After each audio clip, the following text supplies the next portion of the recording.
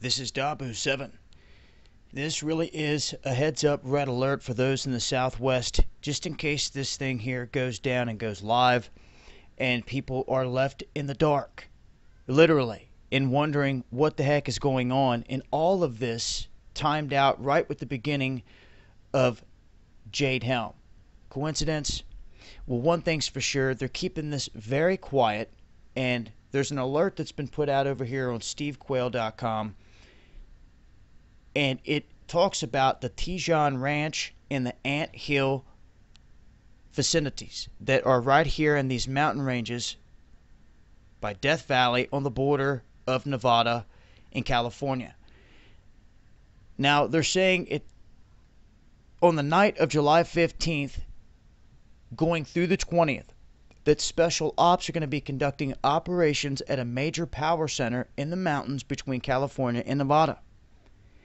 They will supposedly be practicing surveillance techniques, defensive operations, and even sabotage operations of power stations. This will be special ops conducting these operations on land that is owned by a power company. Okay? As some would see this here as being under false pretenses, because one would wonder, did they ever tell the landowners that this is going right on schedule with Jade Helm, with a huge national drill kicking off the same day?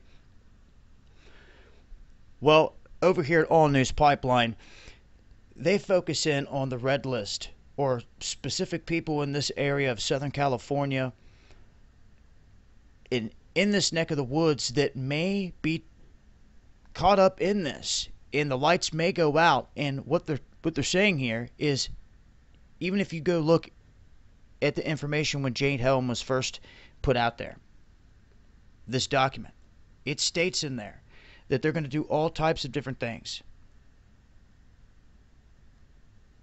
with this, scheduled to begin July 15th.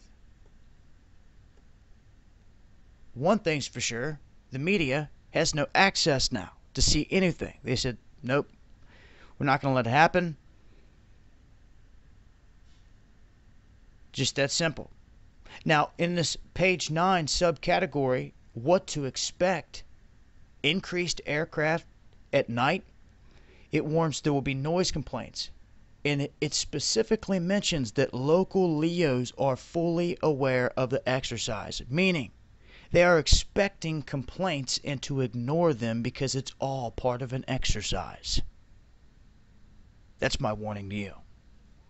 If the lights do go out, or if you see any flickering or anything funny, the internet's down, cell service is down, between these dates of July 15th and 20th in this neck of the woods, this is what you can be expecting. And if anyone out there sees anything strange, let me know. I'm going to stay on top of this. If I can get any more information pertaining to it, I'll keep you guys posted. This has been Dabu7. Much love.